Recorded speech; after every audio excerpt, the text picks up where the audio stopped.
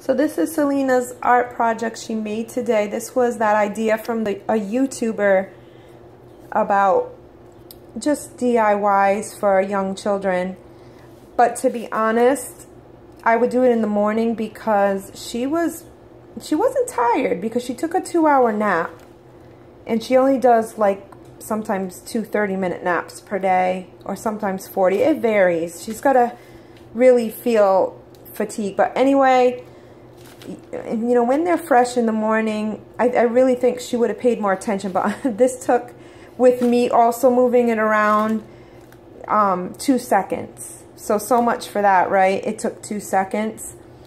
And she was actually trying to push it onto the floor.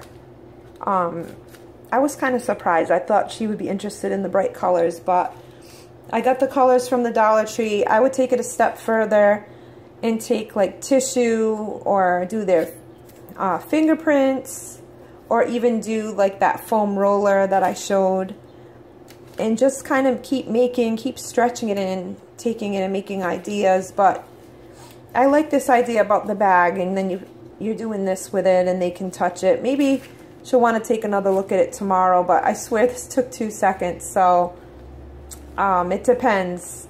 I would do it later in the day. We did it at the end of the day, which I like, because more so for us, we have everything taken care of all day. It's the end of the day that we're looking for something new, between like 6 and 8 o'clock at night. So, and there it was.